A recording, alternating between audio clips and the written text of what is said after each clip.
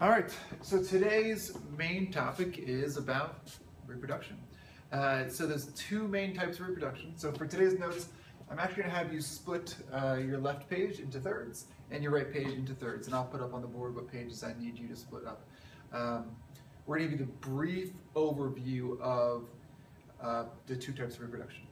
Okay, so there's asexual reproduction and sexual reproduction. The prefix A essentially just means non-sexual, so you can either be sexual reproduction or not sexual reproduction. So let's get into it. So, all right, the top third, I want you to do the drawing of asexual reproduction. So we'll draw this together. So let's just say that you have an organism that is made up of cells. Okay, we'll make it, this organism is made up of, we'll say 3 cells, all right? And all 3 cells are the same. So that's your organism. Then, if it goes through asexual reproduction, it essentially doesn't need sexual reproduction, so it just kind of makes a copy of itself. Okay, so like starfish, if you ever like cut off an arm of a starfish and you throw it back in the ocean, it'll grow a new starfish. Or really simple organisms sometimes will go through this process. So really all you do is you have this little cell here, or organism here, and then it kind of grows a new cell, and that new cell is exactly the same as this first cell. And then that cell goes through mitosis, and grows some new cells, and some more new cells. And before you know it, your new organism is exactly the same as the old one. Asexual reproduction, okay? Organism breaks off, new cell, makes an organism that is exactly the same. This is drawing 1. Easy peasy, right? Okay.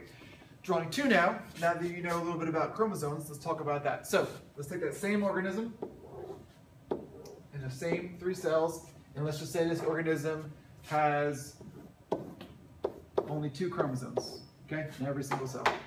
It goes through asexual reproduction, makes a new cell, and same thing, goes through mitosis, makes a new cell, and this cell will be genetically identical. Okay, so when you have asexual reproduction, the offspring, which is the fancy name for essentially the kids, they will be genetically identical, and then they'll go through mitosis, and they'll make new cells.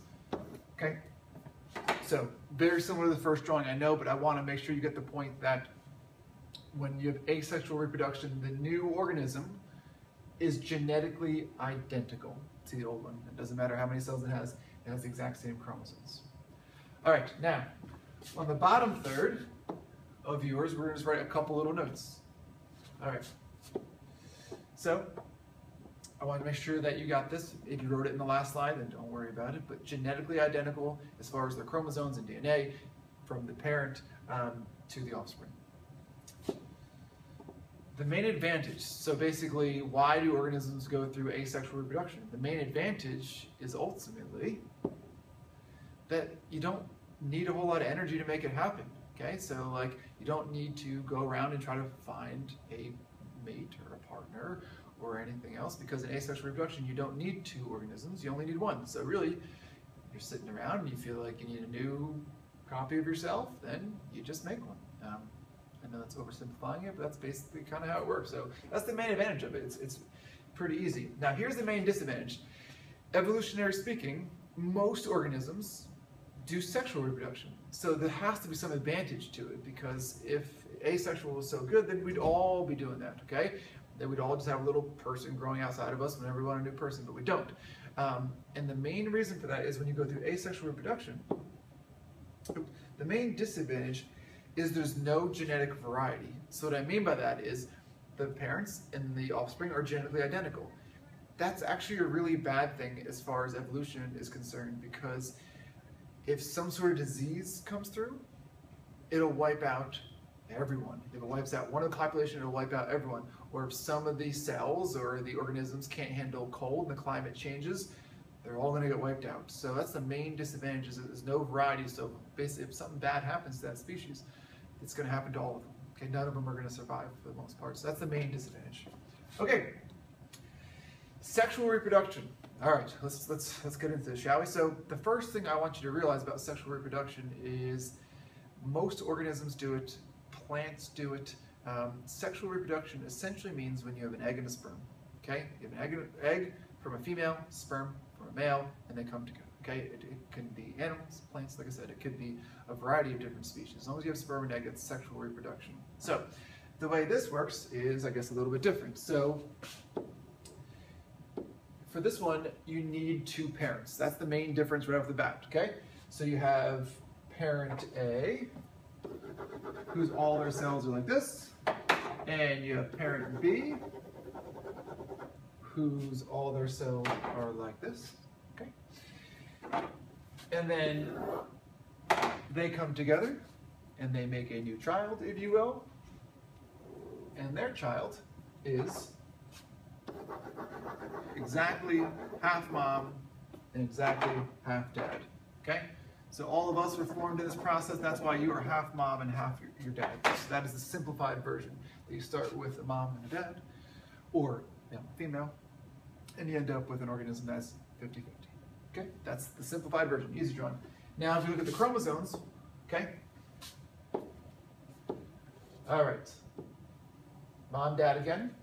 All right, mom has 2 chromosomes.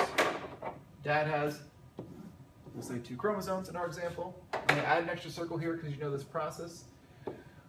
This is, let's say, mom's normal cells and dad's normal cells. They go through meiosis, each of them. And in meiosis, the cells get half the chromosomes. So that would be mom's sex cells, dad's sex cells, okay? Went through meiosis, made haploid sex cells. And then those two get together. So normal cells, and then these two get together. And when they get together, you end up with 1 chromosome from dad and 1 chromosome from mom. So mom cells normal, dad cells normal, mom sex cells, dad sex cells. They come together, and when they do, it's called fertilization, and you have now the beginning of a new child. Okay, and then from there to go through mitosis, and every new cell will be just like this from a chromosome point of view. Okay, all right. And the final thing here is the notes. They're pretty much going to be the opposite of the asexual reproduction. So from a chromosome and DNA point of view, the offspring have half the DNA from each parent. Okay, so they're no longer genetically identical. They just have half from each parent. The main advantage is now genetic variety. So like I said, the reason that we've all evolved to have sexual reproduction is because as species evolve, climate changes, things change, diseases come, and it's very, very important that a species can survive in order for them to keep on going. So if you have a species and a disease comes through, it might wipe out 90% of them, but because each child is a little bit different, and every time you make a child, they're not exactly the same, and so everyone's all a little bit different, genetically speaking. Some are going to survive and some won't. So that's a main advantage to sexual reproduction, is having this variety in your species. And the main disadvantage is it takes energy to reproduce. Okay, there's so many species out there that spend all their time essentially trying to find a mate and trying to reproduce, as opposed just to kind of being able to grow something off your shoulder or something like that. So again, pretty much the exact opposite here. So this is asexual reproduction and sexual reproduction in a nutshell.